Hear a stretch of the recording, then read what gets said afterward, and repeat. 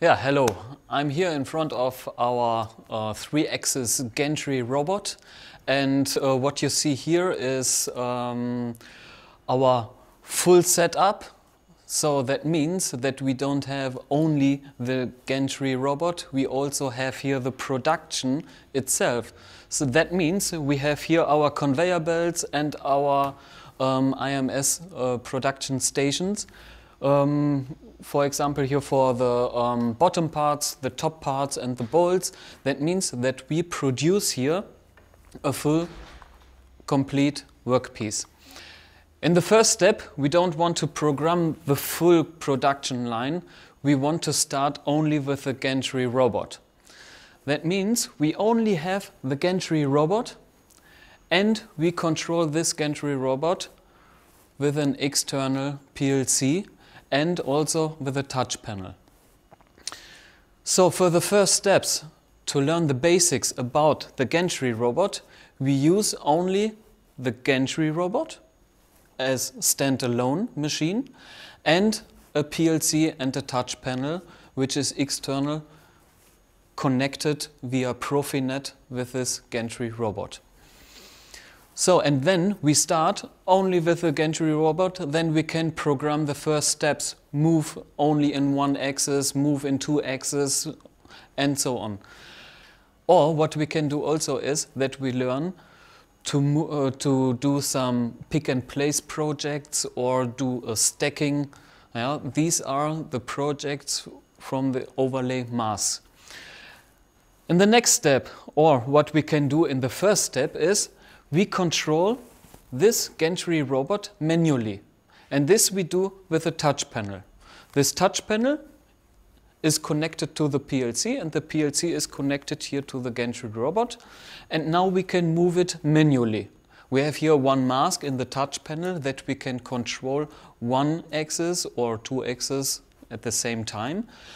And we can do here this, that we can position here the axis, for example, in the X axis or Y axis, and we can set here the position where we want to go.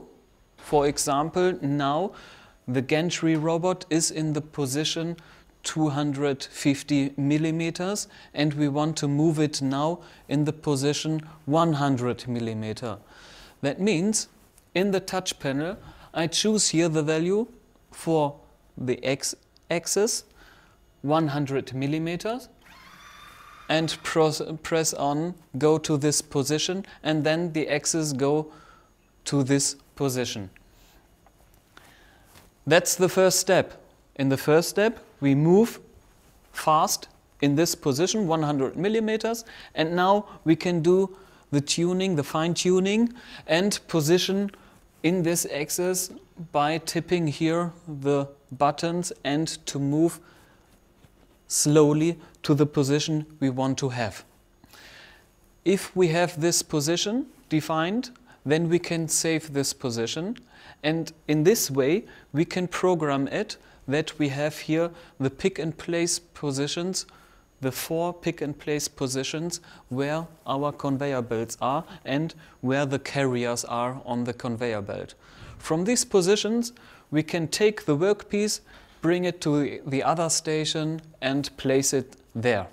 In the next steps, so that means we had here our Gantry robot as a standalone machine. In the next step we had our overlay masks with the projects. Now the next step is that we connect here our conveyor belts. That means we take our Gantry robot, which was standalone on the table, and position it now here on the carriers, and in the next step also here with our IMS stations. Normally it is possible that everything is controlled by the PLCs which we have here in our system. We have PLCs here at the conveyor belts, yeah, here a PLC for this conveyor belt, here a PLC, and so on. And we also have a PLC for the full system, which is there.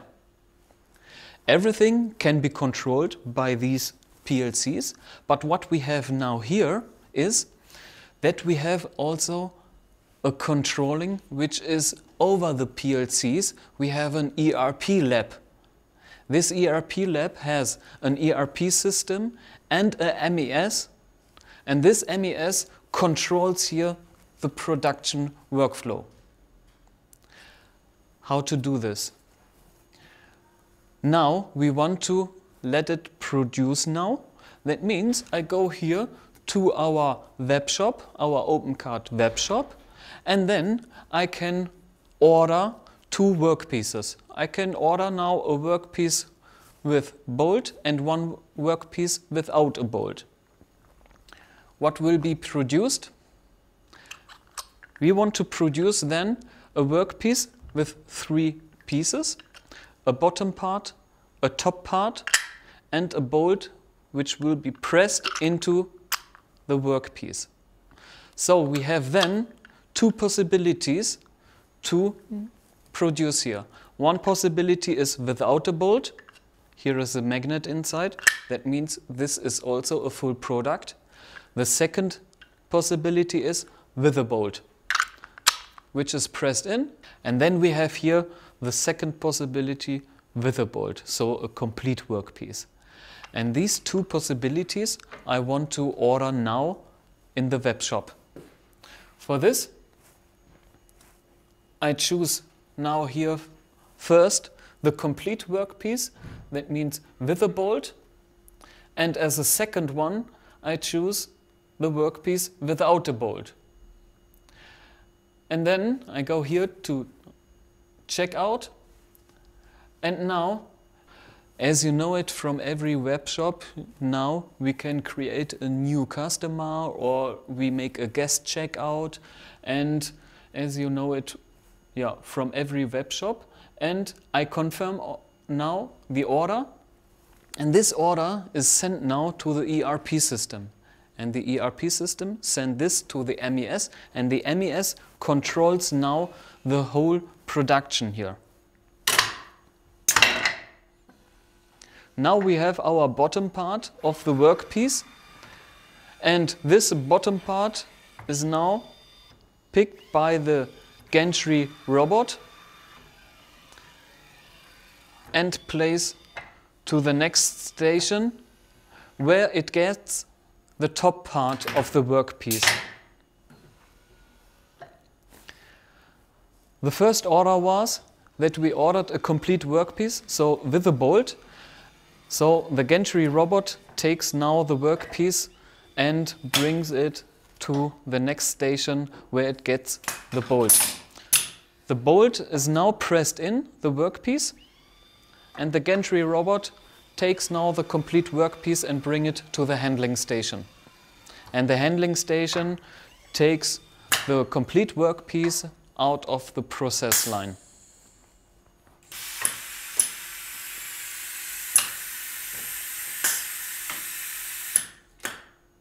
So the second workpiece without the bolt is now picked and placed by the Gantry Robot directly to the handling station, so without to take it to the station to press in the bolts.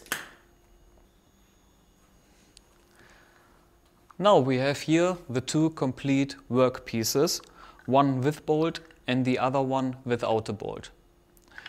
So what we can't choose here is the combination of the color.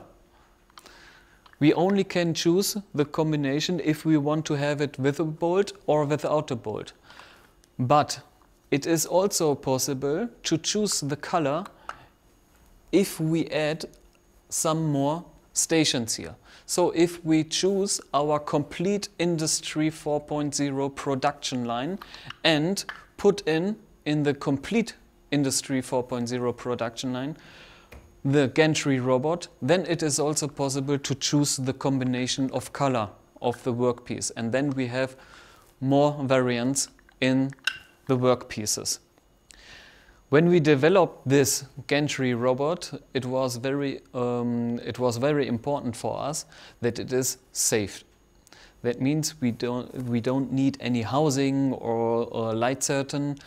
This is because we move here only in safely reduced speed with a maximum of 25 centimeters per second, and also with a reduced torque. Yeah? That means nothing can happen. The students can work with it, and nothing can happen with the students. It's safety. And this is what we wanted to have here in this machine. So I hope you enjoyed it, and for additional information you can read it on our homepage. Thank you.